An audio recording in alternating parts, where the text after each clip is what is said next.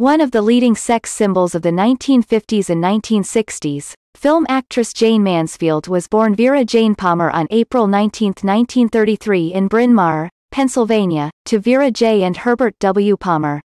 Her parents were well-to-do, with her father a successful attorney in Phillipsburg, New Jersey, where Jayne began her girlhood.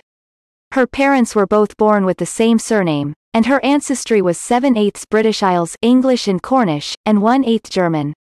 Jayne was a talented pianist and violin player as a child. Tragedy struck when Jayne was 3, when her father suddenly died of a heart attack. 3 years later, her mother remarried and the family moved south to Dallas, Texas. The family bought a little home where she had violin concerts in the driveway of their home. Up until the move, Jayne had no aspirations of being a star, but with maturity and the fact that she devoured the fan magazines of the day convinced her to try acting. Amazingly, her IQ was reported to be a 163, and she attended the University of Dallas and participated in little theater productions. In 1949, at age 16, she married a man 5 years her senior named Paul Mansfield, the next year when Jayne was 17. Their daughter, Jayne Marie Mansfield, was born in November. After some productions there and elsewhere, Jayne decided to go to Hollywood.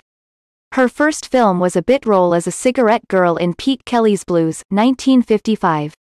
Although the roles in the beginning were not much, she was successful in gaining those roles because of her ample physical attributes, which placed her in 2 other films that year, Hell on Frisco Bay, 1955, and Illegal, 1955. Her breakout role came the next year with a featured part in The Burglar, 1957. By the time she portrayed Rita Marlowe in Will Success Spoil Rock Hunter, 1957, and Playgirl After Dark, 1960, Jayne was now known as the poor man's Marilyn Monroe. She did not get the plum roles that Marilyn got in her productions. Instead, Jayne's films were more of a showcase for her body more than anything else.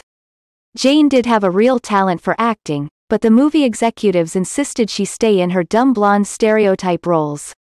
For the balance of her career, Jayne never received any standout performances, although she was more than capable of doing them. By the 1960s, Mansfield's career had options that grew lower. She made somewhat embarrassing guest appearances like on the popular game show What's My Line? 1950, she appeared on the show 4 times in 1956, 1957, 1964, and 1966 and many other 1950s and 1960s game shows. By 1962, she was dropped from 20th Century Fox and the rest of her career had smaller options like being in B-movies and low-budget movies or performing at